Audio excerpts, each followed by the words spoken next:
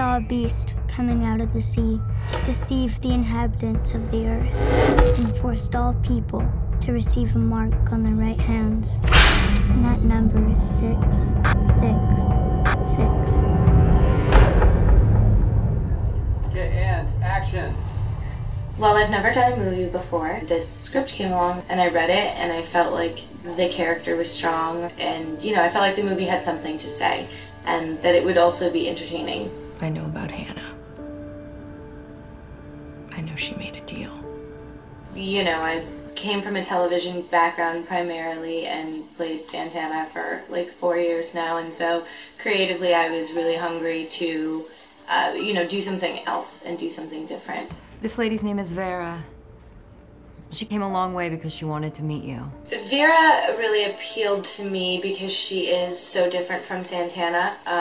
You know, from the way that the two of them look, that was the biggest change. Santana's always very, you know, prissy and well put together, and Vera's, you know, artistic and not really into like hair and makeup, and I thought that that would be interesting for people to see me in a different light that way. She's very vulnerable, which I liked, because I don't get to play a lot of that on Leigh.